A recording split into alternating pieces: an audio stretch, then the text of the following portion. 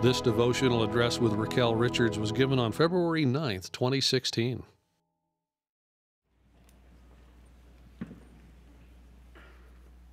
Good morning, brothers and sisters, and welcome to our devotional. We're pleased to have Sister Rickelle Richards, a professor in the Department of Nutrition, Dietetics, and Food Sciences, as our speaker this morning. We extend a special welcome to her family members and friends who are here. Sister Richards currently teaches undergraduate courses in introductory nutrition, community nutrition, and life cycle nutrition. Her current research focuses on community nutrition with special emphasis in domestic food insecurity issues. Professor Richards earned her Bachelor of Science in Nutrition Science at Utah State University, a master's degree of public health from Tulane University, and a PhD in human nutrition from the University of Minnesota.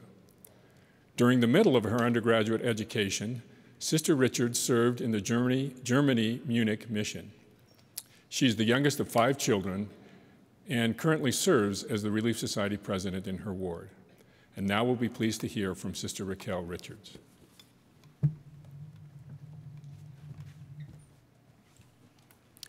So as a young girl, one of my favorite primary songs was My Heavenly Father Loves Me, because I can imagine all the beautiful creations of God in that song, hearing the song of a bird, looking at the blue sky, having eyes to see the color of butterfly wings, and feeling the wind as it rushes by. Throughout my life, I have lived and traveled to places that have allowed me to experience different beauties of the earth, including various landscapes and cultures.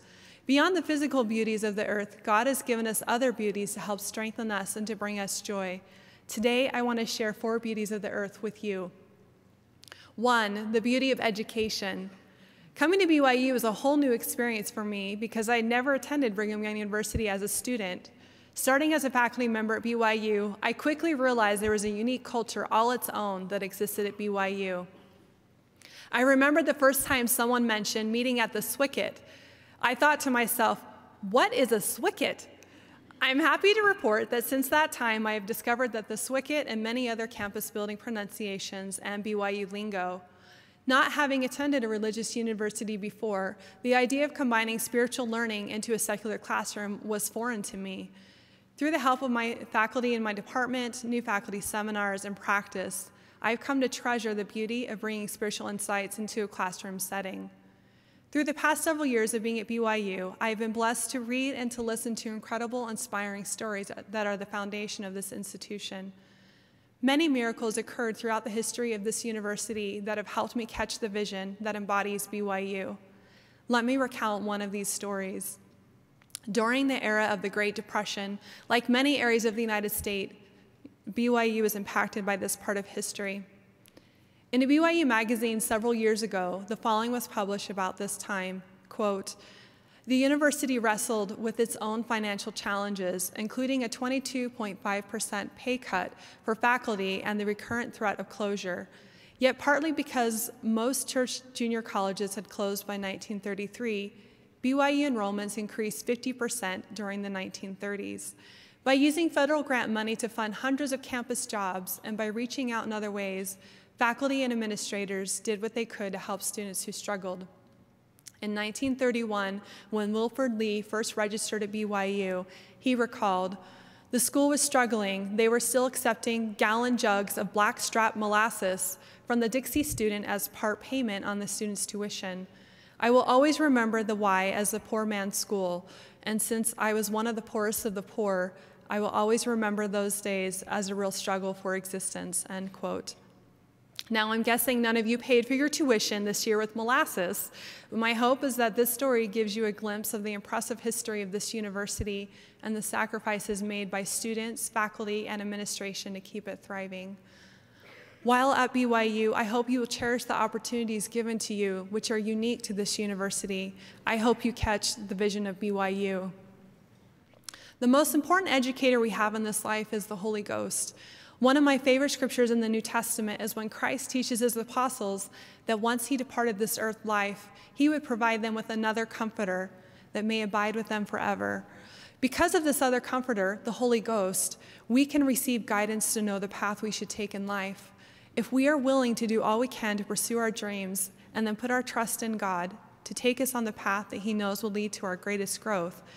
We will be where God knows we need to be to become the person he intends for us to become. Before coming to BYU, I'm guessing like many of you, I had decisions before me as to which major to choose in college and eventually what to do with my life after graduation. I am thankful for prayer and inspiration that came through the Holy Ghost. And when answers did not come in the time I had hoped for and knowing what path to pursue, I learned to rely on faith and trust in God that whatever decision I moved forward with, he would guide me differently if that path was not the one I should take. In my undergraduate years, I initially started out in one major. However, into my second year, after receiving C average grades in a couple of courses in my major, I thought that I should be doing better in my major. I began seeking other avenues. In the University Career Center, I searched through a book for potential career options. I stumbled across a description of a pediatric nutritionist. I became more excited as I read and felt that this might be my answer. I recalled taking a nutrition course in high school and thoroughly enjoying the class. After meeting with the academic counselor for nutrition science, I decided to switch majors. Given my current faculty position, you can probably guess that this major stuck. The course content was exciting to study, and I felt like I couldn't wait to learn more in each class. Looking back, I have been able to identify what made the difference, and this realization is the advice I share with students when they mention trying to decide on a major. Find your passion and then work hard at it. Most aspiring graduates will recognize this all too familiar question. What are you going to do after you graduate? Sometimes it can be scary to think of what's next, but if we have an open mind and heart, God can lead us to great things. During my master's program work, I had an opportunity to intern at a federal public health agency and thoroughly enjoyed the work and the excitement of the impact that work could have on the individuals across the nation. During my doctoral program, I had every intention of applying for employment at this agency, keeping my contacts active within the division I worked in as an intern. However, God had different plans for me. I knew that if I was offered a faculty position at BYU, this is where God wanted me to be. Obviously, BYU extended me the job, and I accepted. This is just one of many experiences I've had in my life, where when I am willing to accept the Lord's will and listen, he has guided me to the path that is best for me. He does this for all of us. Christ taught, "Ask and it shall be given unto you. Seek and ye shall find. Knock and it shall be opened unto you." All that is required of us is to ask, to listen, and to accept his timing. 2, the beauty of God's creations. Over the many years of studying nutrition, I have come to stand in awe at God's creations. He truly has given us a gift of a mortal body and beauties on this earth to sustain and strengthen it. Food is one of those beauties. Not only does it give us life, but God has created it in a way that is for our enjoyment and pleasure. This last year, as I was reading the Doctrine and Covenants, a series of scriptures stuck out in my mind that I know I've read before, but took on a different meaning when I read it this time. They state, quote, "All things which come of the earth and the season thereof are made for the benefit and the use of man, both to please the eye and to gladden the heart, for taste and for smell, to strengthen the body and to enliven the soul," end quote. This concept is one I aim to teach my students. Food is wonderful and truly something to rejoice in. The colors and textures and variety make food pleasing to the eye and can truly gladden our hearts. The nutrients that food provides strengthen and enliven us. In the Book of Mormon, we learn that men are that they might have joy. God created us so that we could have joy on this earth. However, at times life brings challenges that may make it seem hard to find joy. A few years ago at a Word Release Society activity, a panel of women in varying life stages and situations were asked to answer a series of questions. One of those questions was whether their life turned out as they had planned. Regardless of age or situation, their experiences affirmed that life rarely turns out as we had planned or anticipated. I have come to better understand that despite what we might consider setbacks or disappointments, God wants us to find joy where we currently are in life and to recognize that he has a plan tailored, designed for us. Finding joy in our current circumstances is a message that President Dieter F. Uchtdorf recently taught. He said, quote, "Everyone's situation is different, and the details of each life are unique. Nevertheless, I have learned that there is something that would take away the bitterness that may come into our lives. There is one thing we can do to make life sweeter, more joyful, even glorious. We can be grateful. It might sound contrary to the wisdom of the world to suggest one who is burdened with sorrow should give thanks to God. But those who set aside the bottle of bitterness and lift instead the goblet of gratitude can find a purifying drink of healing, peace, and understanding.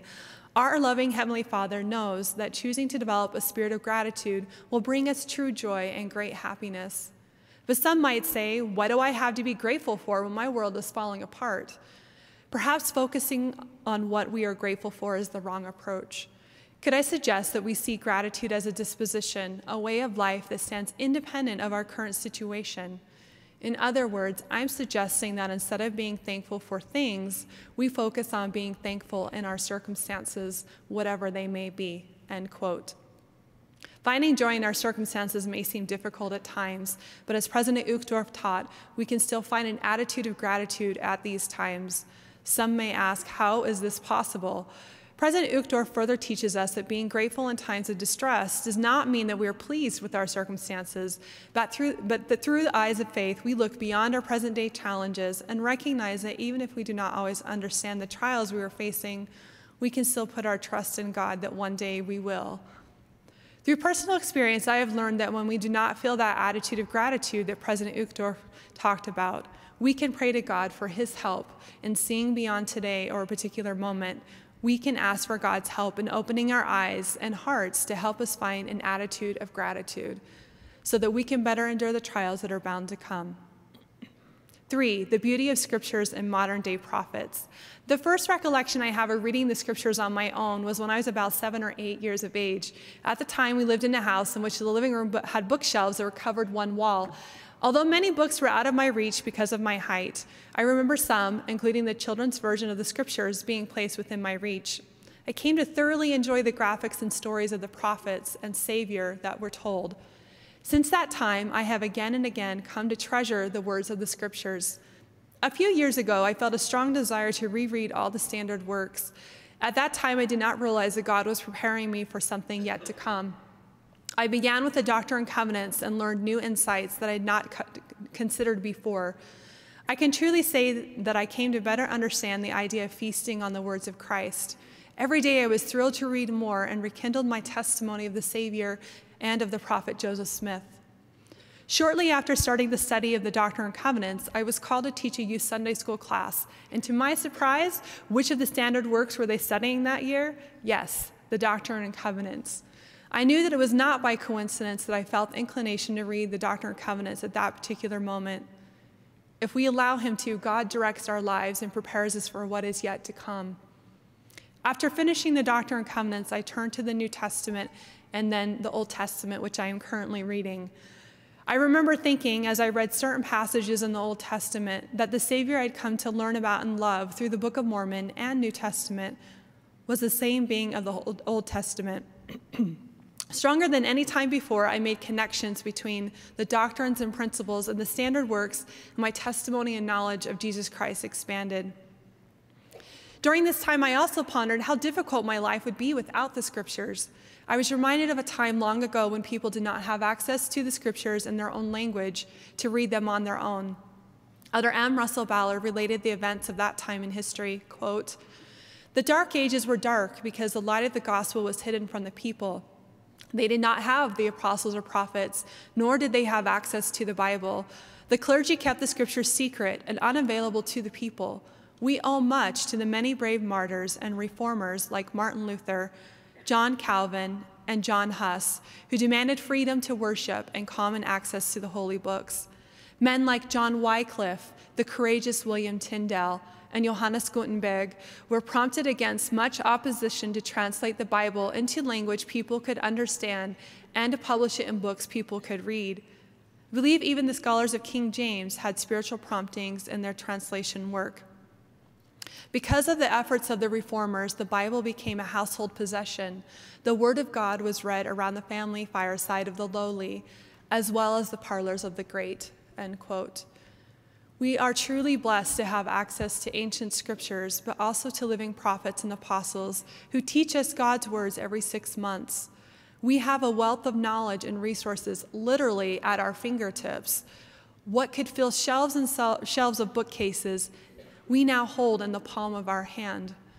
On this subject, Elder D. Todd Christofferson taught, quote, "Consider the magnitude of our blessing to have the Holy Bible and some 900 additional pages of scriptures, including the Book of Mormon, the Doctrine and Covenants, and the Pearl of Great Price. Then consider that in addition, the words of prophets spoken as they are moved upon by the Holy Ghost, which the Lord calls scriptures, flow into us almost constantly by television, radio, internet, satellite, CD, DVD, and in print. I suppose that never in history has a people been so blessed with such a quantity of Holy Writ. And not only that, but every man, woman, and child may possess and study his or her own personal copy of these sacred texts, most in his or her own language," end quote. As Elder Christofferson reminded us, we have easier access to church doctrine than ever before. However, with this abundance, I think this counsel applies.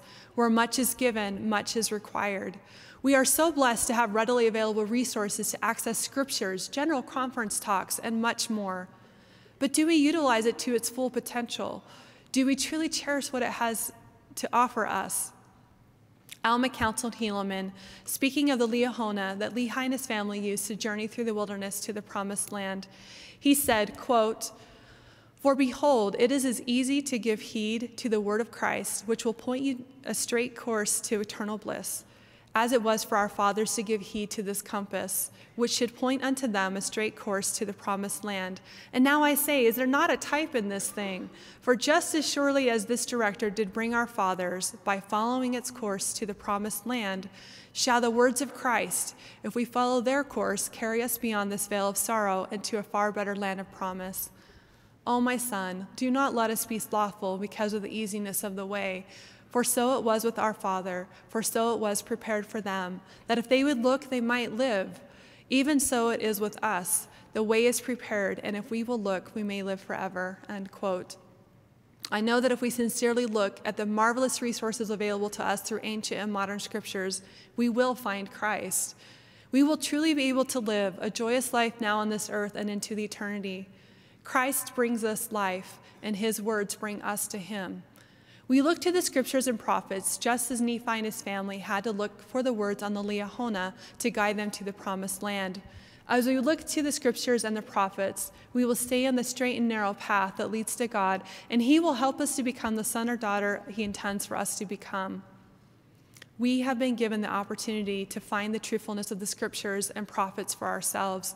We do not need to rely on others to learn of Christ and his teachings. We have been given a promise that if we ask with a sincere heart and with real intent, he will manifest the truth of his words unto us. We can each know for ourselves that is truly beautiful. For the beauty of temples. The temple is the house of the Lord, a place of love and beauty. To me, the temple is also a symbol of power and peace. As most of you know here, not too long ago, the beloved Provo City Tabernacle was burned. The sadness of the community was real. Well, when President Monson announced rebuilding it to become a temple, those tears of sadness became great tears of joy and rejoicing. Recently, I had the opportunity to visit the Provo City Center Temple during the open house. The beauty of this building is breathtaking. And although the Spirit of God is found there, I couldn't help but be reminded that the true power comes after its dedication. The work we do in the temple for ourselves and those who have passed from this life is where the true power lies and is the real intent of building temples. This year, we had the privilege to study the teachings of President Howard W. Hunter in Relief Society and Priesthood. Although President Hunter was a prophet for only a short time, his impression on me and his love for the temple was great. I clearly remember his admonition for every person to be worthy of and carry a current temple recommend. This symbolized a person's commitment to the Lord, even if distance or life circumstances prevented them from attending as frequently as desired. I think of his foresight as the prophet in preparing a people for a time that would come later under President Gordon B. Hinckley. I recall the day when President Hinckley announced that he had received revelation on how to increase building of temples and to lessen the distance in which people had to travel to get to the temple. President Hinckley explained that the church would, quote, construct small temples, buildings with all of the facilities to administer all of the ordinances, end quote. Since that time, numerous temples have been built. So many, in fact, that Elder Quentin L. Cook reported in the April 2014 General Conference that 85% of the church members now live within 200 miles of a temple. As you know, we have been blessed here locally to have 2 temples within minutes of each other. However, I wonder, too, if our lives become so busy that we forget the great blessing that awaits us just minutes away. The Lord has a great work for us to do in the temple. We just need to be willing to give our time. As we do that, God will bless us abundantly. President Thomas S. Monson shared his thoughts on the blessings that come through the temple. He said, quote, "As we enter through the doors of the temple, we leave behind us the distractions and confusion of the world. Inside this sacred sanctuary, we find beauty and order. There is rest for our souls and a respite from the cares of our lives. As we attend the temple, there can come to us a dimension of spirituality and a feeling of peace which will transcend any other feeling which could come into the human heart. Such peace can permeate any heart, hearts that are troubled, hearts that are burdened down with grief, hearts that feel confusion, hearts that plead for help," end quote. Every one of us will experience trials, challenges, and heartaches as a part of mortality. But our loving God has given us a place where we can go to leave the world behind and to fill His love. The temple reminds us of who we once were before this life, what our purpose is on this earth, and what the possibilities for our future life can be. It helps us keep the right perspective in life, to not get caught up in the day-to-day difficulties, but to remember that this earth life is but a part of God's plans for us. We are reminded that God's plans for us are much grander. His ultimate goal is for us to become like Him. Today, I shared 4 beauties of the earth that have helped to shape my life: the beauty of education, the beauty of God's creations, the beauty of scriptures and modern-day prophets, and the beauty of temples. However, as I thought of these beauties, many other beauties of the earth that have blessed my life came to mind. I realized that God's beauties of the earth are all around us, and He wants us to find them and to feel gratitude for them. All we have to do is open our eyes to see them or our ears to hear them. We can ask God to help us find and cherish the beauties found in each of our lives. As we do so, we will find joy, meaning, and purpose in our lives and become ever closer to and more like our loving Heavenly Father. In the name of Jesus Christ, amen. This devotional address with Rickelle Richards was given on February 9th, 2016.